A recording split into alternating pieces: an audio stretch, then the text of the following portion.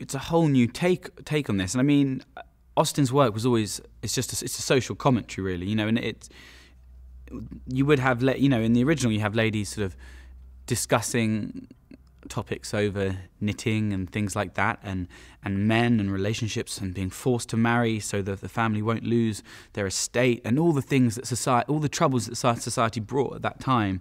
But here, rather than discussing it over knitting, they're discussing it over battle, or, you know, they're discussing it over combat. You're placing a world that we think we know and placing it into a zombie apocalypse and seeing how that world would survive. So, and that's fascinating to see how the upper classes, you know, they want to continue living their life the way they lived it. They want to maintain the way of life that they had, but they can't. And what's really interesting and funny at times and exciting is how they have managed to survive. How has society managed to cope and get through 70 years of zombie plague?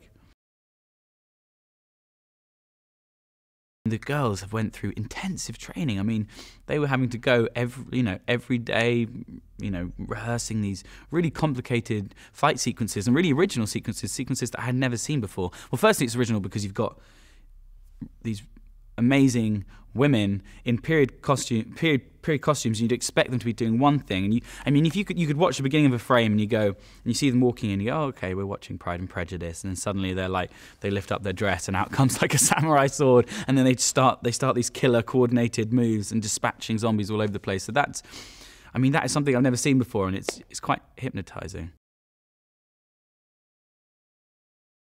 To go back to Austen and to go back to even some of her letters just that she'd written and sort of reinstate those beats and really make those love stories and the drama stand up on its own. Even if you cut out the zombies, you know, that stands up on its own, and then you add the zombies and that stands up on its own, and together you have this wonderful, wonderful, great mashup, you know, because I think if you got either of those bits wrong, tonally it wouldn't work. But if you get them both right and you place them together, it just seems to fit.